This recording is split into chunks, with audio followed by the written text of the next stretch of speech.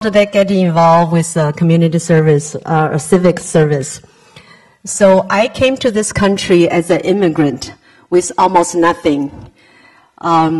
With support of several scholarships and summer jobs, I obtained my bachelor degree in electrical engineering and computer science from UC Berkeley, and also my master degree in electrical engineering from Santa Clara University.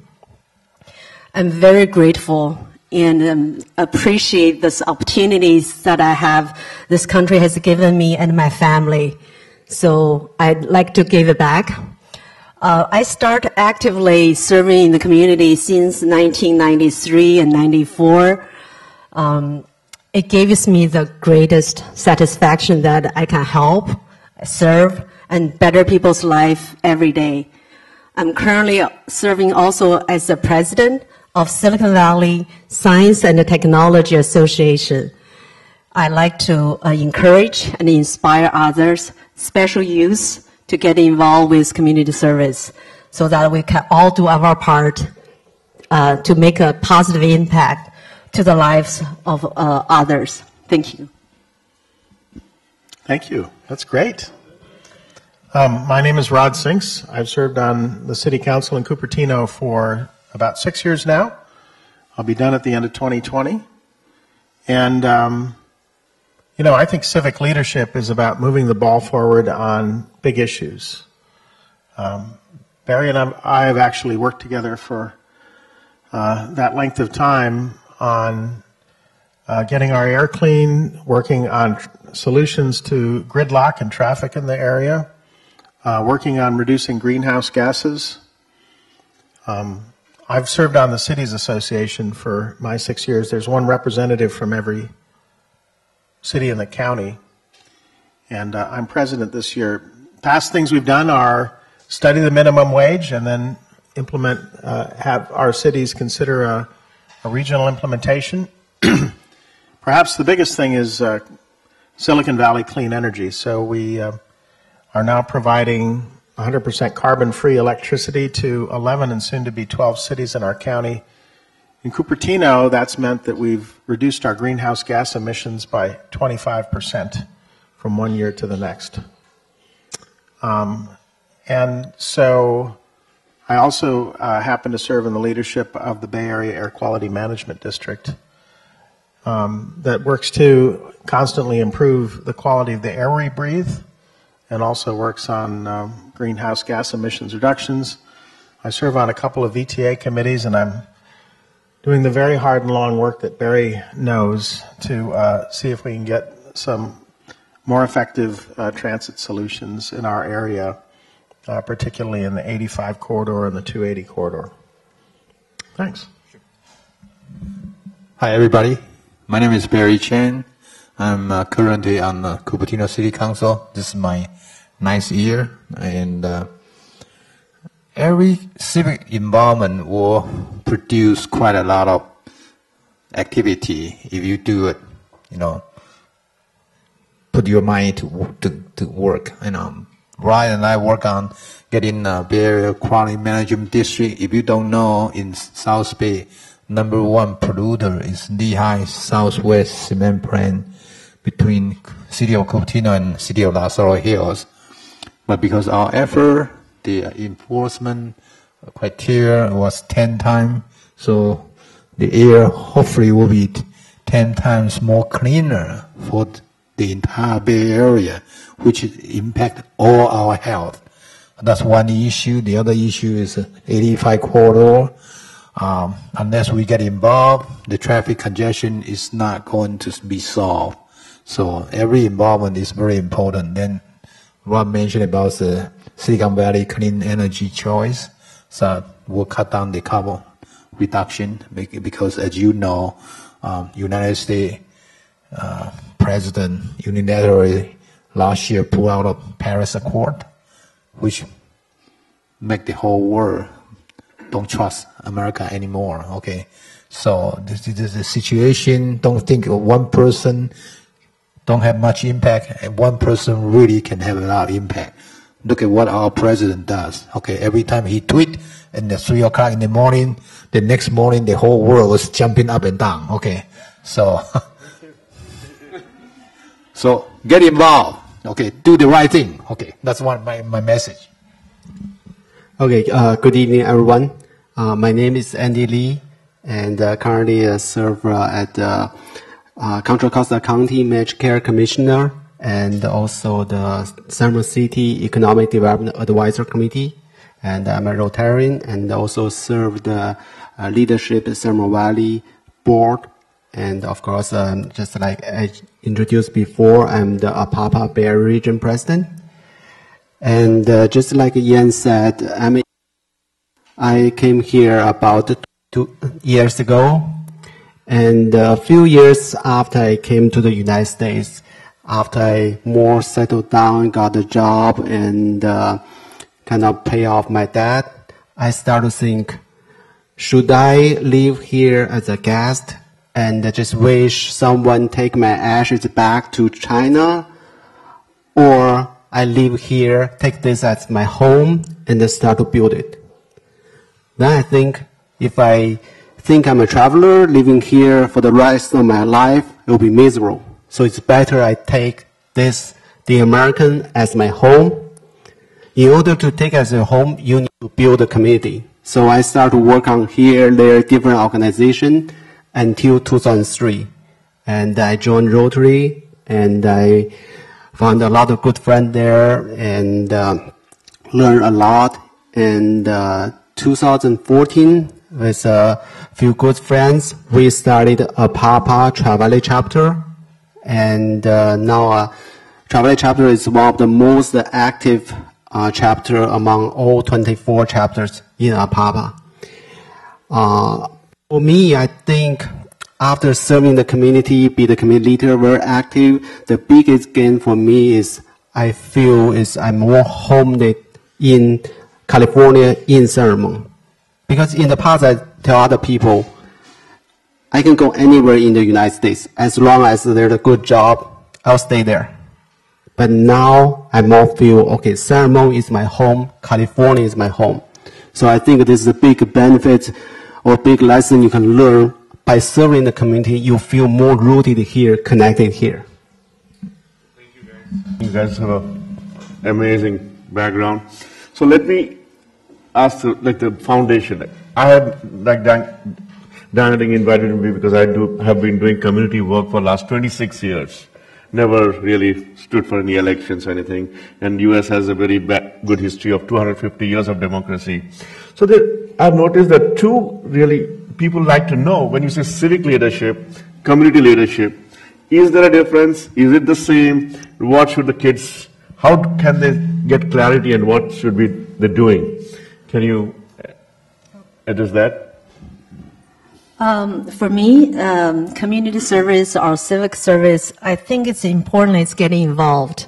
Whether you're helping your city, you'll be a part of a youth commission, or you're volunteer for any kind of organization, I think the most important thing is just to be part of this community, to be involved, to have your voice heard. So to me, I think it's all kind of blend in for civic service or community service. Well, I think your question goes to trying to differentiate civic versus community. So let me see if I can try it this way.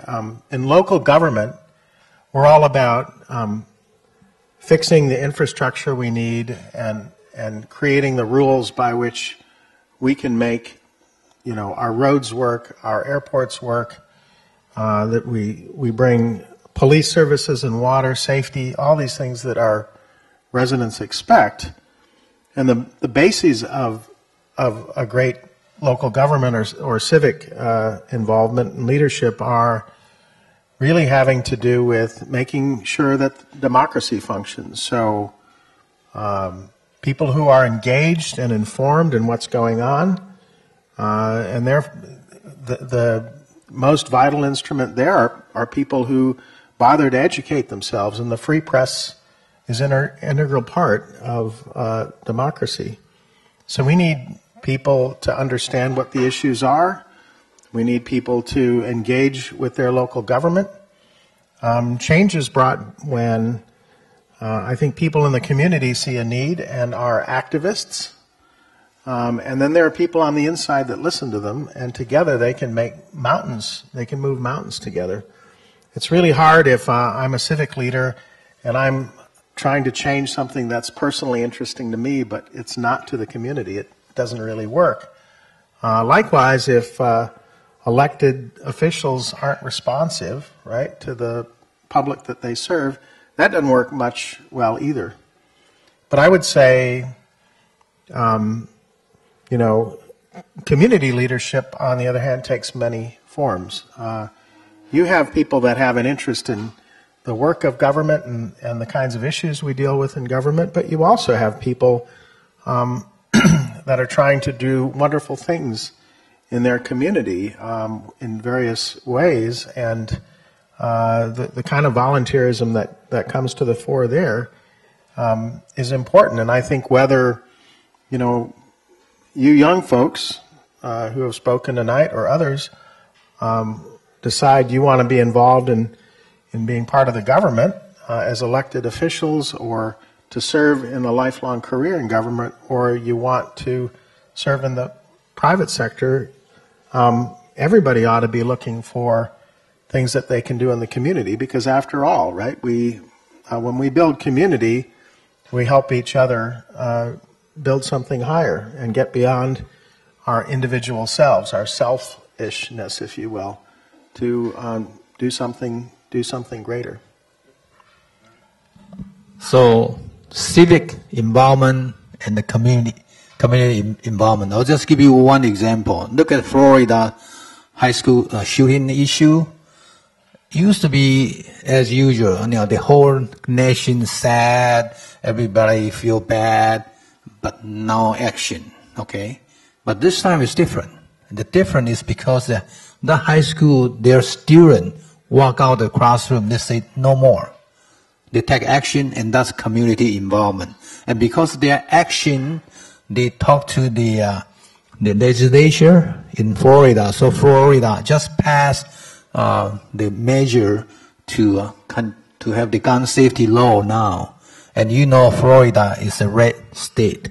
Red state means Republican control. It means NRA is really control them. Okay. If you don't know what NRA is, National Rifle Association, to pass a law for gun safety in the red state is almost impossible.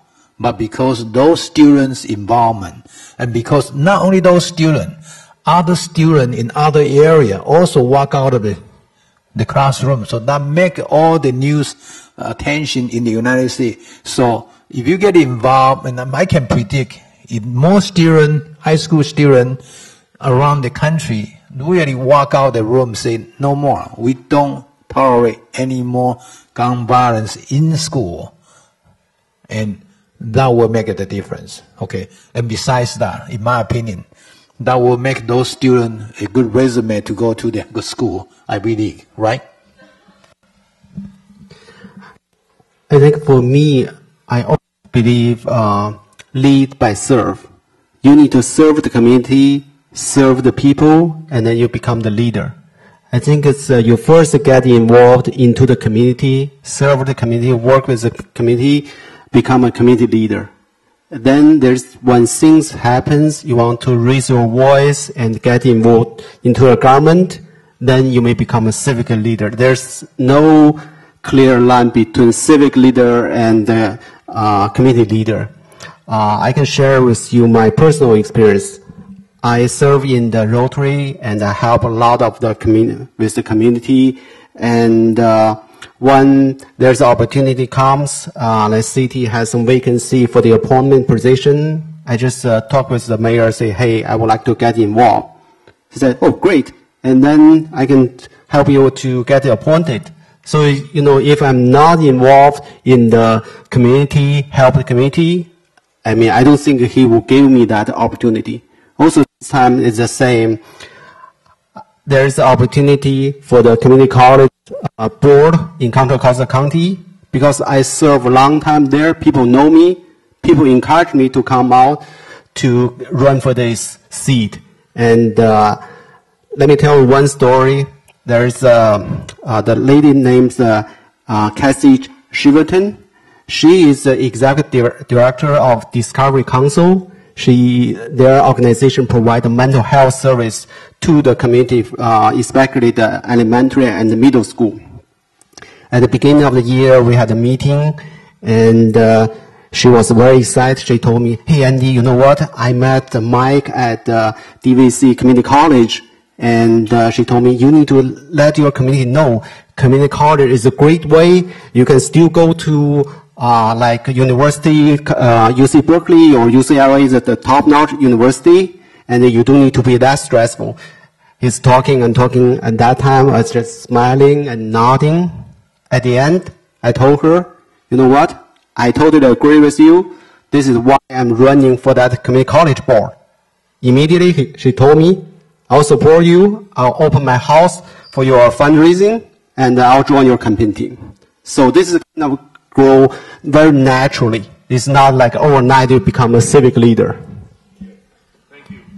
That's a good perspective. In a democracy, you need the yin and the yang kind of thing. Like you need the community leaders as well as the civic leaders who sometimes work together, sometimes they collide. Then the best thing comes out for the democracy. So it's both are equally important, but you can figure out how you want to transverse your own personal ambitions and into leadership. Yeah. So I just also wanted to ask the young kids, do you have any questions for these leaders? And do you also understand the definition of a civic leadership? Oh, you can ask them, what do you want your clarity on the leadership?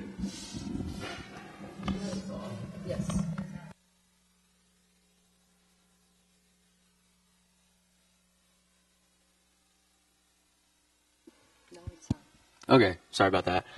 So my question can be answered by any of you. Have you ever had difficult moments in your job? And if so, how did you push through and not give up? Yes, I do. A lot. The worst one is because of development issue in Cupertino, Vaco issue. As a mayor, about 2 years ago, I was the mayor. And I was pro-development, okay, because if you don't allow the development to make it more efficient, to cut down the carbon emission, as we know, whether global climate change is on the way, unless we do that, it's not going to make it work. So that's the main reason I'm for pro-development. But then there's a small group in Cupertino, they're against any development. So they make up the story, so they recall me, and they use fake news to attack after attack. As you know, fake news, our president is very good at it, okay. So, but this group is the same, very good at it. So they say I'm corrupt, FBI is investigating me, and the district attorney is investigating me, and I was going to go to jail pretty soon, and that's why they need to recall me. Okay, but Oren, no, Oren say if you go to jail, they don't need to recall you. You will lose your mayorship right there, right? But it's not true. It's not fact. I'm still here. Not any FBI letter, district attorney letter. But you have to believe in yourself. If you do the right thing, as I say, do the right thing. Okay, every step you take will have impact, small or big. Okay, look at World War II. It started from Hitler, and he was very popular in Germany at that time, right? Or people held. Not all the time. Yeah, whatever, a long time ago, right? So, Okay, so you may have heard that housing and transportation are a big deal here. These are really, really hard problems because some people, honestly, as Barry said, don't want to grow, right? Well, in our community in Cupertino, median home prices are now reached $2.2 million. San Jose, $1.1 million. Sunnyvale, $1.8 million. Okay? Now, imagine you're a new teacher and you come to Silicon Valley and you want to teach. You've heard that the Fremont Union High School District, which serves parts of Santa Clara, Sunnyvale, Cupertino, West San Jose, is an excellent district. In fact, teachers recently surveyed said 68% of them are very satisfied with their employment with the district. But they make between $63 and $110 some $1,000, and it's really hard to afford to live here. So obviously, if it's half as expensive to live in San Jose, that may be what you do, but you may have to live even further out. Working regionally to solve these problems is by far the most vexing, challenging thing, especially transportation. And you just can't give up. You got to keep going. When people won't hang together, you still got to keep up. You can't give up. Here's what teachers told us recently. 56% of them are going to leave employment with the district, they say, within 6 years. Now, if that's not a crisis for our community, which puts such a high value in public education, I don't know what is. But these problems take years to solve, and we've just got to make progress on them every week, every month, every year. Okay? So the message is don't give up. That's a good message. Well, you heard us two mayors and former mayor talk about how you deal with a crisis. But for a community member or, serving on the commission or on the board, a lot of times you will hear different perspectives, but you have to believe in what you think is right for the community. Be courteous, be respectful, but be firm. And be courageous. Sometimes make a stand, definitely. Good. Absolutely. I just want to speak quick, and this is what I learned when I started to get really involved. I remember Harry told me that if you're not attacked, that means you didn't do a good job. So don't be afraid. They attack you is normal. Right. That's why I'm still here, right? Next question.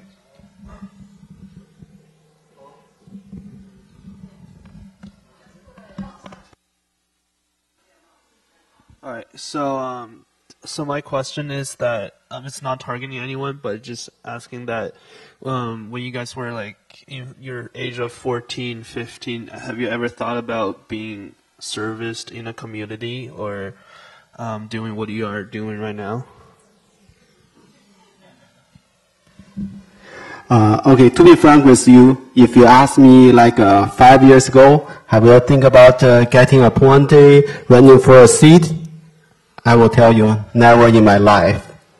So it's all happened, it's not overnight, it all happened gradually. You just serve the community, and then you see things, people may come to you, ask you, and you may feel this is the opportunity, you jump on it, and but one thing I want to remind you is you have to have the passion to do it. If you have the passion, go for it, and just to serve the community. Like I said before, lead by serve. So you serve the community when the opportunity comes, just take it.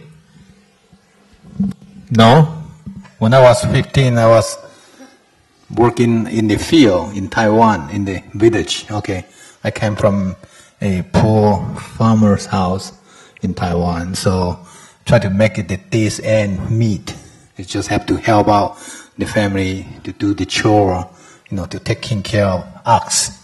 We have an ox to help 耕田, plow the field, so I have to help taking care of the cow. So I never think about anything. When I lie down on the graveyard on the ground, look at the sky and I saw the airplane fly by, I said, oh, that would be good if one day I can be up there. Never thought about it. So I came to this country when I was 25, and then even now, my wife say, you are different than when I marry you. You are not getting into the politics. You did not tell me you were going to get into the politics. If I knew, I'm not going to marry you. Okay. Mary, you're hysterical, and I would observe that you're still herding cows, right? Okay. So I guess when I was 14 or 15, government wasn't so very popular. There was this guy in the presidency in the White House named Richard Nixon, and Watergate was going on. You know, the Vietnam War, it was a really negative time in the country. And I think many of us feel, we also have a lot of regrets about who's sitting in the White House today and all the stuff that comes on, the tweets that explode in the morning. I can hardly turn on the news. But I will tell you that over the long span of your lives, you can have several careers. I was thinking about being a physicist or a musician or an engineer when I was 14 or 15. I ended up becoming an engineer and being here in Silicon Valley doing engineering product management, developing products for 30 years. And then I said, hey, how else can I help my community?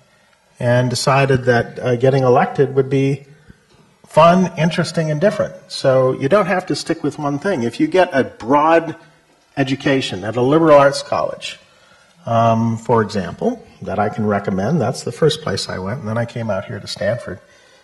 You can choose to do lots of things, and you don't have to, you don't have to end up where you started. Experts say you might have 2 or 3 or 4 or 5 quite different careers through your lifespan. Well, when I was 14 or 15, I don't think I was as half informed as you guys are at this age. I don't think, back then there's so much about knowledge of what's going on, besides, what we do at the school. Definitely I would never thought about going to, either you call community service or running for city council. My families mostly are engineers. My parents were engineers. My brother is an engineer. So normally, parents always, especially Chinese families, they always want you to be either be an engineer, or doctor, or lawyer. So I did follow my parents' footsteps to be an engineer. But definitely I also very much interested in politics and got involved in serving our community. So this is, never in my wild dream of thinking of becoming so active in our community. Let me tell you something. This guy is Stanford graduate, okay? Master degree, start up couple successful company in high-tech business. But I recruit him to run for the city council. I blame you, Barry. That's correct, yeah? I know. The last question for the kid from there, yeah. Okay. What do you think is the best community service that you can do, like picking up trash or something like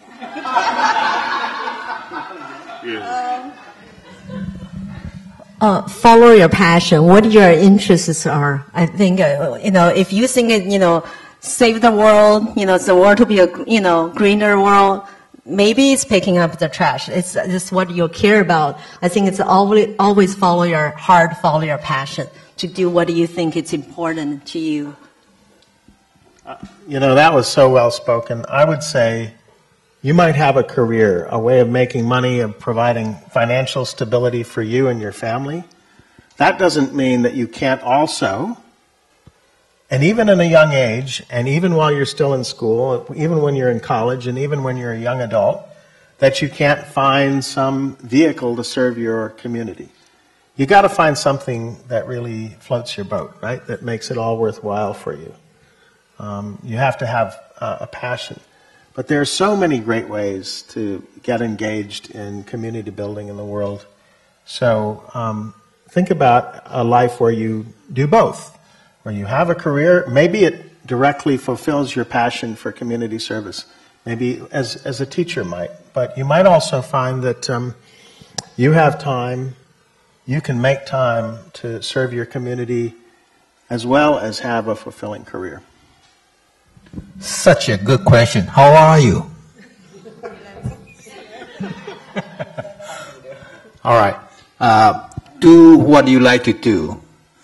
Any involvement, you have to enjoy it. If you don't enjoy it, there's no fun. So working on it and also get some fun of it. Because life is too short. You may not understand, but my age, you understand. When you get over 50, then you will understand life is too short, but you don't. Okay, So if you cannot get it, if you cannot enjoy it, why do it, right? So I enjoy the politics every minute. Even I got recall, attempt. Okay. I think I totally agree with them. Follow your heart, follow your passion, and sometimes you may not have that passion. Just try it, and you may find it's totally different. Like for me, you can't imagine in the past I was more introvert.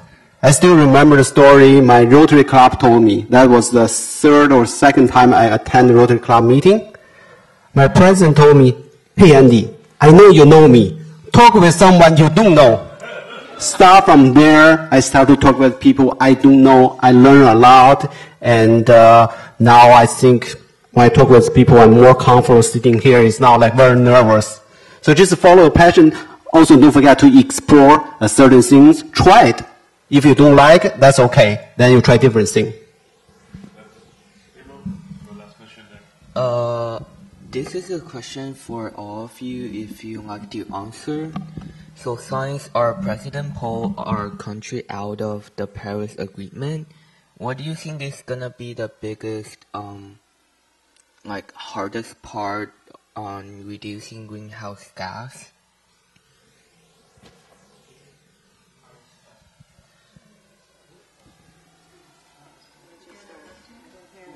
What's going to be the hardest part of reducing greenhouse gases, and in the context of the president pulling out of the Paris Accords?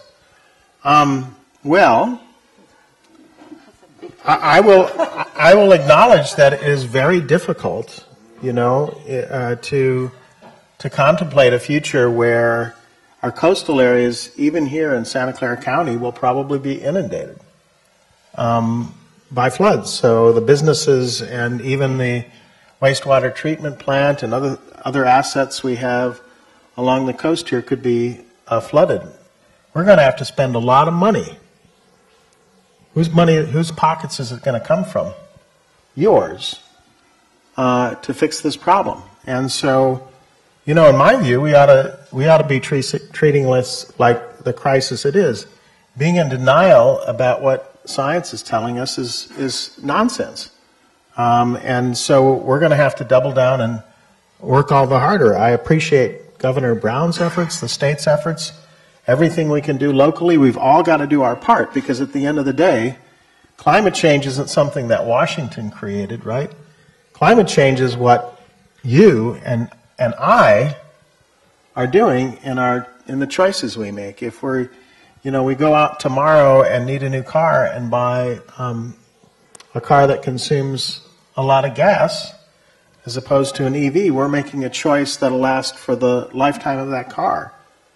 So I think, quite frankly, as upset as I am, I can't really do much about the current administration at the moment. What I can do something about are my own actions and what we do as cities and what we do as individuals to make choices in demand for energy. I talked about Silicon Valley Clean Energy before. We now have transformed our electricity, right, from having a fair amount of carbon to having no carbon in 11, soon to be 12 cities in this county. The next thing we can do is, the next big opportunity beyond that is to transform transportation. So start using electricity instead of fossil fuels.